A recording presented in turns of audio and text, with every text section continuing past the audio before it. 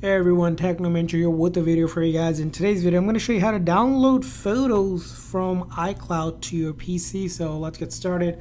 So when it comes to PC, first thing you need to do is go over to any browser on your PC. So here I'm going to use Edge, but you can use any browser, doesn't matter. And then you're going to go over to iCloud.com. So you're going to go to iCloud.com, hit enter.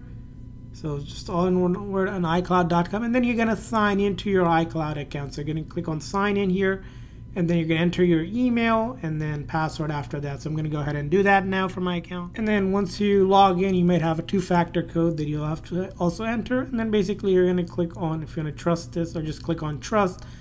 And then you're going to get to your iCloud account here. Now, once you get to your iCloud account, we need to go to photos here.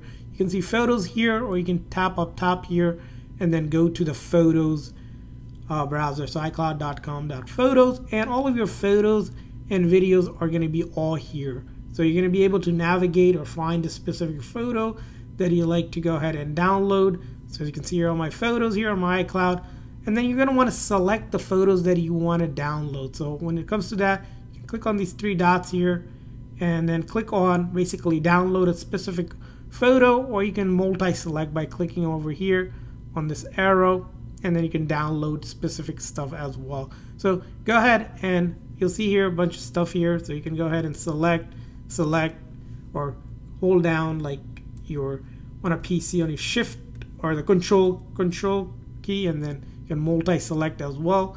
And then you're going to do is right click, and then you can see here downloads, right? You can go ahead and click on download 3 items or how many photos that you want to download, and it's going to download as a zip file into your folder. You can click on it and open it up, and then either it's going to be download or whatever photo you did. So this one, for example, in my downloads folder, I have iCloud photos. You can double click on it and then click on it again, and I have the folder photos here. As you can see, I can go ahead and open it up on my PC that was before on my iCloud, and I saved it locally.